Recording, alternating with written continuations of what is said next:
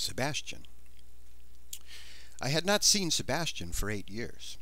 I had heard he was living alone in some remote old house and rarely visited his former friends. So when I received a letter from him and his invitation to visit, my curiosity would not allow me to refuse. The letter looked like it had been written very quickly. The handwriting wandered all over the page, and I was not sure of certain words.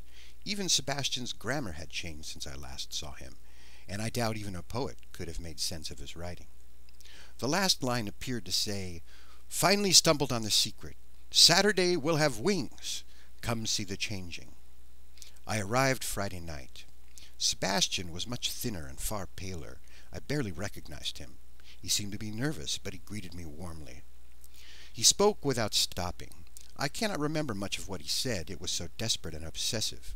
He mentioned old books, symbols, spells, various drugs, and years of harsh study. At last he said, "I now know the secret. Tomorrow you will watch me as I say the last words of the spell, and then I will change. You will see me standing before you with great white wings, perfect wings. Then I will see if I can fly." What I must say now still makes me tremble.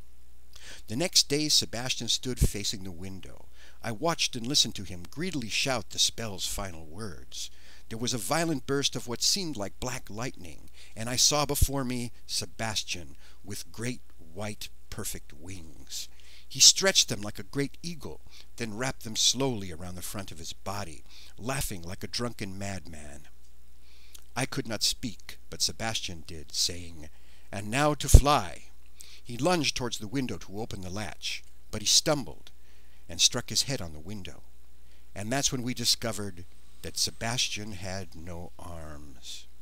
And that's where I left him, trying to open the window with his mouth.